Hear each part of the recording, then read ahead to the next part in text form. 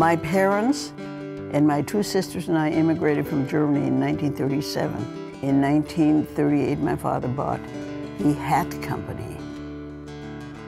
The business was a very small, tiny family business. And my grandfather would go on the road, traveling, selling, and my grandmother would pull orders from the warehouse.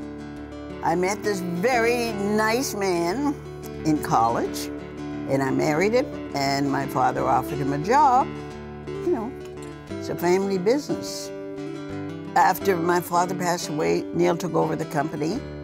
We made a lot of progress. We needed to grow and really didn't have the money to grow. So we took a loan out for $150,000 in, I believe it was in September, and in December, Neil died of a heart attack.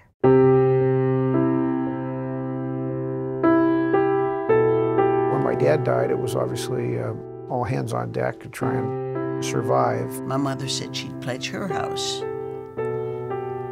And then when Neil died, how am I going to say to my mother, you know that house that you've been living in for 40 years?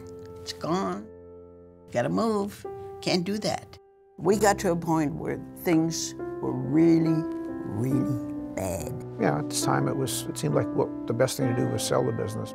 We found this person. He said, I will buy the company, but I don't want your whole zipper inventory.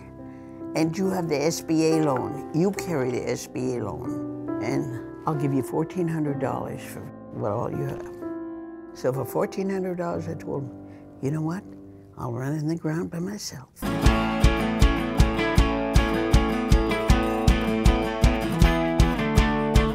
Originally, the company was built on taking a problem and having an innovative solution. It's the same today, that we need to be focusing on innovation, being different from our competitors. If you do your best today, maybe tomorrow you do better.